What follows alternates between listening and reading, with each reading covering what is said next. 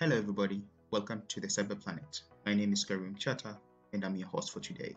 In today's episode, we'll be talking about legal, social, and ethical issues in cybersecurity. A lot of people have the interest of learning and getting started into cybersecurity without understanding the legal, social, and ethical issues of this industry. One wrong mistake, and you may find yourself in big trouble. There is a need of learning and understanding these issues because there is a thin line between ethical and unethical when it comes to cybersecurity. This industry is a very delicate industry, which can either make or break you.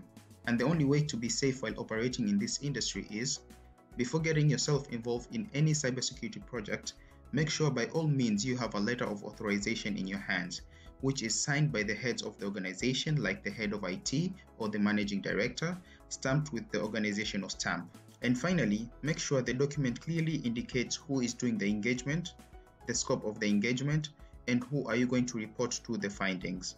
After this, an NDA or non-disclosure agreement may be requested for you to sign by the client.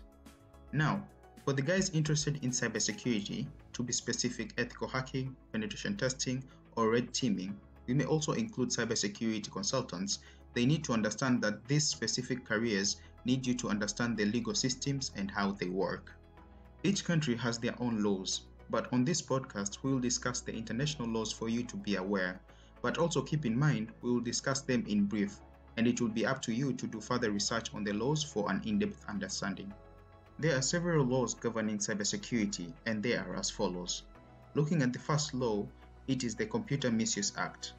This law becomes effective when an individual gains unauthorized access to a system, modifies data without the consent of the owner, and deletes the data, introducing of malicious softwares like viruses, malwares, spywares, etc., industrial espionage, which is theft of information, causing damages to computers. It also covers fraud and blackmail, identity and financial abuses, email and chatroom abuses. All this can be found under the Computer Misuse Act. The second law is the Human Rights Act. This right covers the right of an individual to their private life, which includes friends and family. And everybody, including the public authority like the police, should respect and abide to this law. Only in certain circumstances are the public authority allowed to interfere on the privacy of an individual.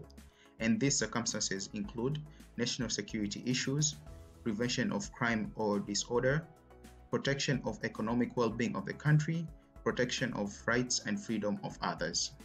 The third law is the Communication Act. In this act, no one has the right to intercept any form of communication without having the right to do so. This covers sending offensive and threatening messages, sending hoax calls and emails. For ethical hackers, they must be very careful when targeting employees of an organization. The fourth law is the Data Protection Act, or if you like, the General Data Protection Regulations, GDPR. This governs the protection of personal data of people. It makes sure that the information of an individual is correct and up to date, not being misused, not stored for a longer period of time, and it ensures the security of personal data. This act protects our personal identifiable information, which includes passports, national ID number, health information, financial information, etc. Now, after discussing about some of the laws, let's look at the code of ethics that a cybersecurity expert needs to have. These code of ethics are created by EC Council in order to govern as cybersecurity experts in the industry. They include: the first one is preserve confidentiality. This is where you will sign an NDA. The second one is protect intellectual property. The third one is do not disrupt organizational business process, which covers not doing denial of service. The fourth one is only disclose the findings to the appropriate individual. The fifth one is understand the scope of the engagement. The sixth one is if a need arises to go beyond the scope, inform the owner. The seventh one is make sure you clean up after an engagement, which includes removing malicious programs in the system like backdoors. The eighth one is do not engage in black hat activities. It is to my hope that the things that we discussed in this episode will help you understand what you are allowed and not allowed to do when engaging in a cybersecurity project. My final thoughts on this topic is always try your level best to be ethical, because if you end up having a criminal record, then your reputation is damaged and you may never be able to recover from that.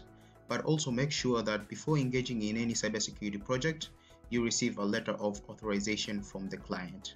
Thank you very much for listening to today's episode, and this episode marks the end of Season 1. Cheers!